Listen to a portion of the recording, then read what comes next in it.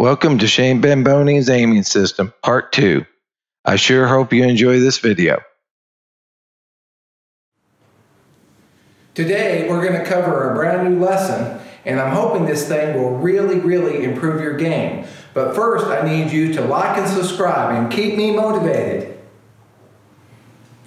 Before we get started, what I'd really like to do is clarify something. I'm getting ready to teach you an aiming system. But the number one reason why you're missing shots in pool is not because you're aiming. It's because of your stroke. When a player comes to my level 1 course, their stroke is usually 25% or less correct. Now I take it to over 90% correct by day 3. And that's every student every time. In fact, I have students now that are wanting to take lessons from me via Zoom, because that way they don't have to travel to Goodyear, Arizona. So, I'm recently done a student in New Zealand. I'm going to be doing one with somebody from England and from Canada. And so it's going to be a lot of fun being able to teach students from all over the world. But let's say you're somebody that could come to Goodyear, Arizona, and you could come and let me help you with your stroke. You'll come in at whatever level you are as far as your stroke goes, but you'll walk out with a 90% perfect stroke by day 3. Now I'll show you how significant this is. Let's say right now, and we're talking average amateur, 75% of their misses is stroke, only 25% is miss aim, okay? Let's go ahead and we'll say that you're the best player in the world, touring pro. Now it's over 90% of your misses is stroke, and only less than 10% is aim. Because professionals are world-class aimers. They don't miss aim. So when they miss a shot, it's usually their stroke also. So what I like to clarify this, because let's say that you're learning Shane's system and you're working on it and you're just not getting the results that you expect to get. And or maybe you're watching other people's videos and you're saying, how come I don't get the results that those people on the video are getting? Well, one of the reasons is the person on the video has probably practiced and mastered that particular system. And number 2 is maybe the person in the video may have a better stroke than yours. So if you have a really good stroke and you have a really good aiming system, you're not going to miss very many balls. If you think about Shane's one of the best players in the world. He has one of the best strokes in the world. He also has one of the best aiming systems in the world. Well, when you have a great stroke, you have a great aiming system, you're just not going to miss very many balls. That's just all there is to it.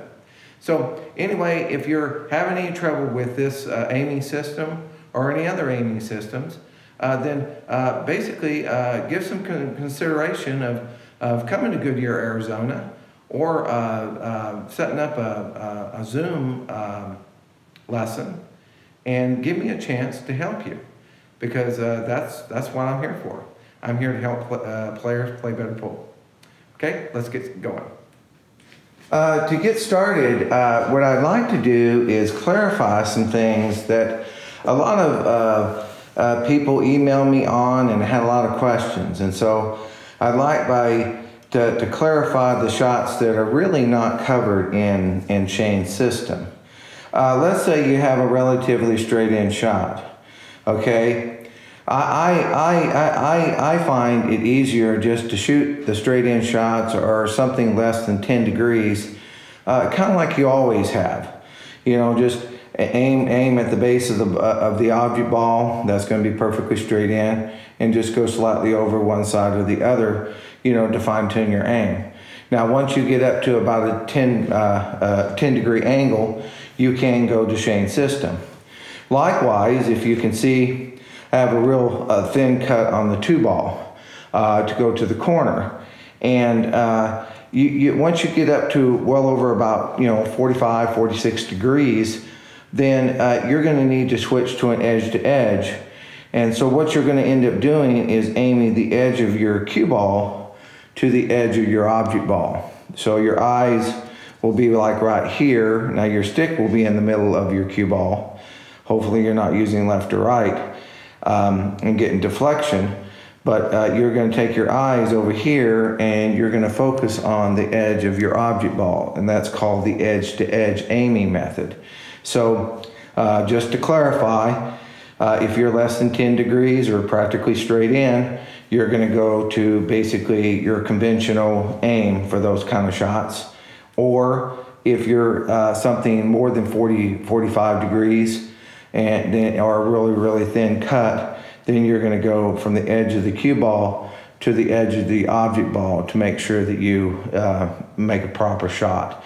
And that's going to increase your accuracy. If you will look at these angles, these are your exit angles of your object ball.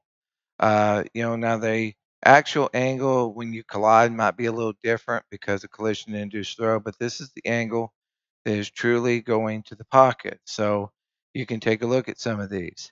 Now, as I explain this, I'm going to be explaining what part of the ferrule that you're lining up at the edge of the object ball. So you're going to be always aiming at the edge of the object ball with a different part of your ferrule. But you're going to be putting your cue stick dead center on the ball. Hopefully you're not going to be using left or right English because that's going to change everything. So hit center ball on your cue ball, and you're always going to be aiming at the edge of the object ball with a different part of your ferrule. And this is to dramatize your ferrule in a big sense, so you can tell what's going on. Okay, so this is what I'm going to do is as I shoot each one of these shots, I'm going to be moving my cue stick to point out what part of the ferrule is lined up with the outside edge of the ball.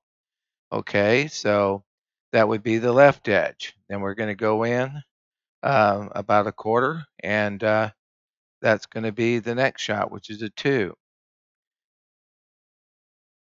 And then we're going to aim the 3, and that's going to be the center of the ferrule is going to be lined up with the edge of the object ball.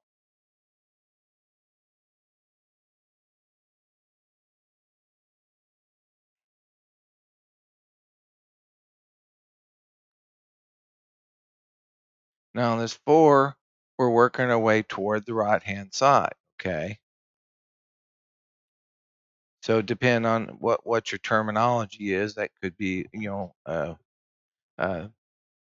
fourth or something like that. Now this is when you're aiming the right edge of the ferrule to the edge of the ball. Okay, and that's a 5. That's a 5 on this side, and then you'll do a 5 on the other side also. Same thing, same degrees, protracted out. Okay, and there is your ferrule once again. And so same thing. I'm going to do the same thing on the other side. Now you notice that the balls are reversed now, because that's a probably a 10-degree angle, and this is going to be the same exact thing, only in reverse, so depending on what side of the object ball you're shooting. Okay, so now we're going to the number 3, and this is going to be the center of the ferrule to the edge of the ball. Okay, and then we're going to be hitting maybe a quarter of our tip on the edge of the ball on this shot. Okay, and on this next one, we're going to be lining up the left edge of the ferrule to the edge of the object ball, and that's pretty much what this system is. It's just lining up different parts of your ferrule but you're always aiming at the edge of the object ball that you're shooting at. Okay, so I really hope that this has clarified a few things, made things a little bit more simple. I've had a lot of comments. I've had a lot of students call me and ask me about this aiming system. And I think it is a really, really good aiming system if a person has a really good stroke. Most of the players that have given me really positive feedback and have decided to use this system, most of them have a very, very good stroke, and it works well for them. So if this don't work for you after you work at it for a while, then I'm afraid the culprit's going to be that you just don't have a good stroke, because this is a very, very, very accurate system once you get used to it. So anyway, I want to appreciate all of you for watching my video, and please always like and subscribe, and have a nice day.